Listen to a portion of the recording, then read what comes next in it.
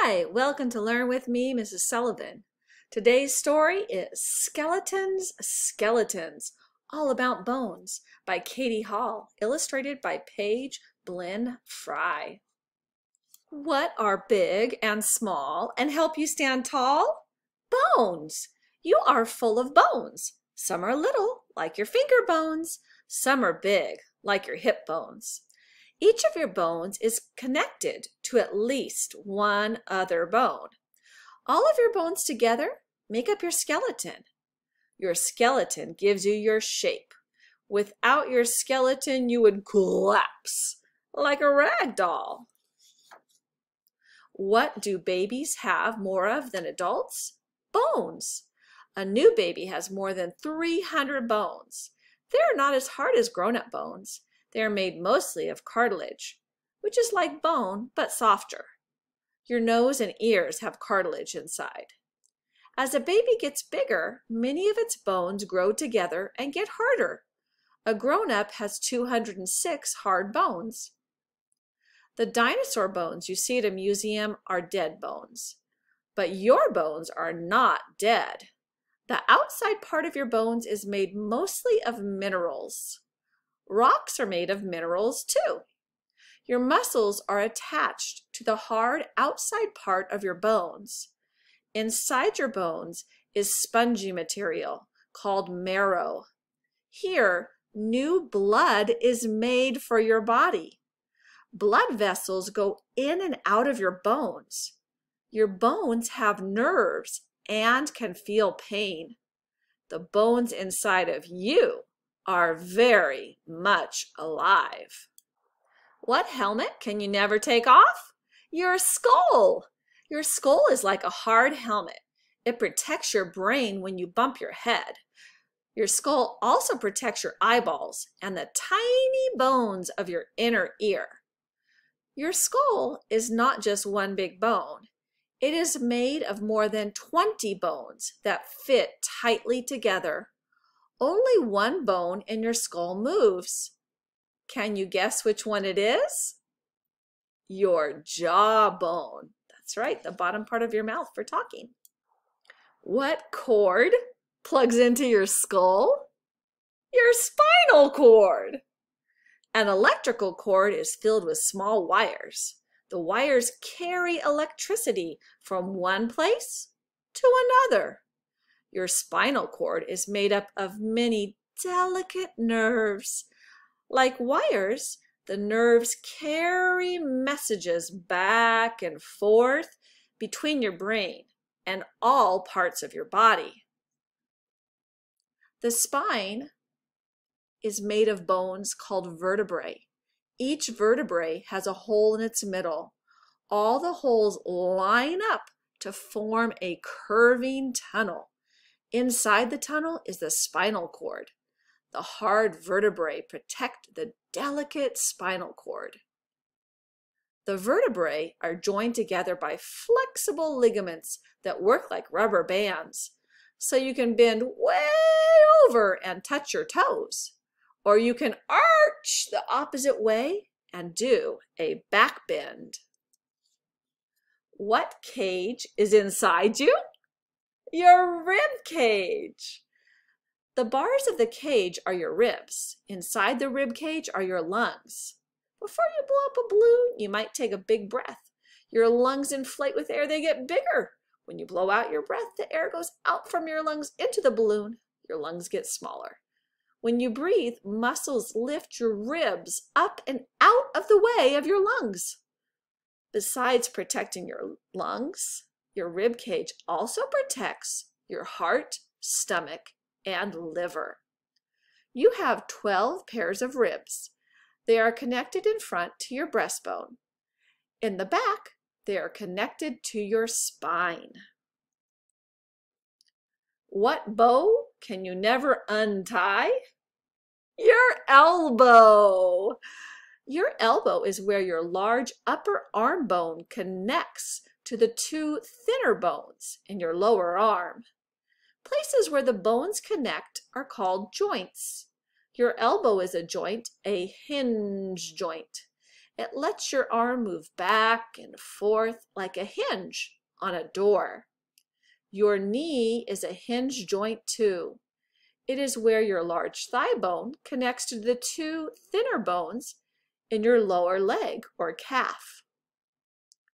Your shoulders have ball and socket joints. So do your hips. In this kind of joint, a knob at the end of one bone fits into a sort of dish at the other end of the other bone. Your shoulder joint lets you move your arm in a big circle. This comes in handy when you're winding up for a pitch. There are 200 joints, the bendy parts, in your body. 56 of them are in your hands. 56 bending places in your hands, your joints. Our skeletons give us our human shape. They support and protect our insides. They help us stand, sit, walk, run, bend, and do all the things that humans do. But humans aren't the only ones with skeletons. Most animals have skeletons too. Their skeletons are different from ours because their ways of life are different. Every kind of animal has a skeleton that is suited to the way it lives. Sea creatures have skeletons designed for living underwater. A lobster's hard shell is its skeleton. A skeleton on the outside is called an exoskeleton. It protects the lobster from its enemies. Fish skeletons have long, flexible spines. This allows fish to swim easily by swishing their tails from side to side. Instead of limbs, arms and legs, fish have bony fins. They use the fins underneath their bodies to paddle in the water. The fins on the top of their backs keep them from rolling over in the water. This is a skeleton of a sea creature that can grow to be 110 feet long. That's the length of 3 school buses. Its jawbone is so big that if it were set on end, the world's tallest basketball player could walk right under it without ducking. The bones of its spine alone weigh more than 10 whole cows. Can you guess what animal it is? The blue whale. The blue whale may look like a fish, but it isn't one. It cannot stay underwater all the time, the way fish do. It must come to the water's surface to breathe air. Scientists have just learned from fossils of whale bones that whales were once land creatures and had 4 legs. But in time, whales gave up their life on land. They began life in the sea. Over millions of years, their front legs changed into flippers and their back legs disappeared. This skeleton belongs to a creature that is good at playing hopscotch and even better at playing leapfrog. Do you know what it is? A frog. Notice how the bones of the frog's hind feet are the same length as its calf and thigh bones. When a frog jumps, first the thigh straightens out, then the calf, and then the foot. This gives the frog great leaping power, which is useful in escaping the many animals that would like to have frog legs for dinner. Imagine how big your feet would be if they were as long as your thigh and calf bones. Some animals are long, some are short, but this animal can be measured only in inches. Can you guess what it is? A snake. It can be measured only in inches because it doesn't have any feet. That's just a joke. Snakes can be longer than inches. They can be feet long, but they don't have any legs or feet. A snake doesn't have legs or hands or arms or shoulders either. A snake's skeleton is simply a skull and a long spine with a pair of ribs attached to each vertebrae. This is just the right bone structure for slithering through desert sand and twisting of jungle trees. Some snakes, like the python, have unusual jawbone joints that can unhinge. The python can open its mouth wide enough to swallow a pig. Birds need to be lightweight in order to fly. Their bones are different from the heavy bones of other animals. Many bird bones are hollow, like straws. Others have built-in air pouches.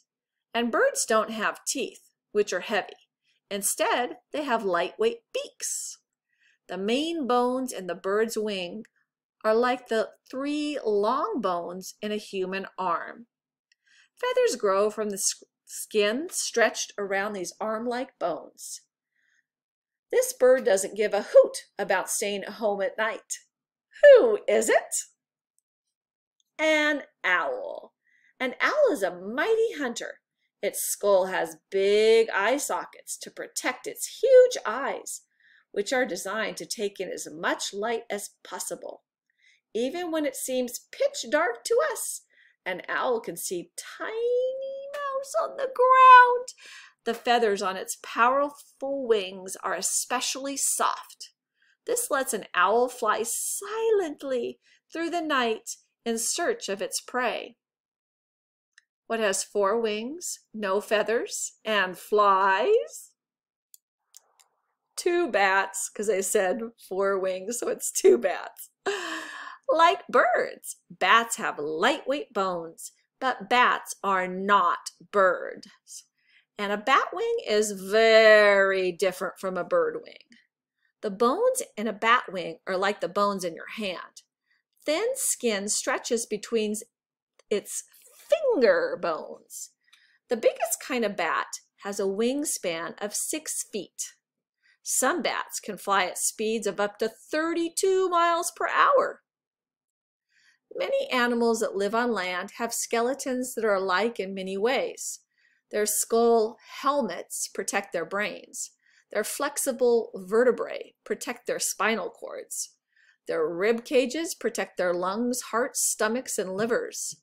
Each of their 4 limbs has 1 large, sturdy bone connected to 2 thinner bones. These bones are connected to the bones of a hand or foot. But within this pattern, there are many differences. What animal knows with its nose? A dog! A dog's skull is so large in the snout area or nose area. It provides plenty of room for all the sensitive nerves that give a dog its keen sense of smell. Because its sense of smell is so good, a dog does not depend on eyesight as much as humans do.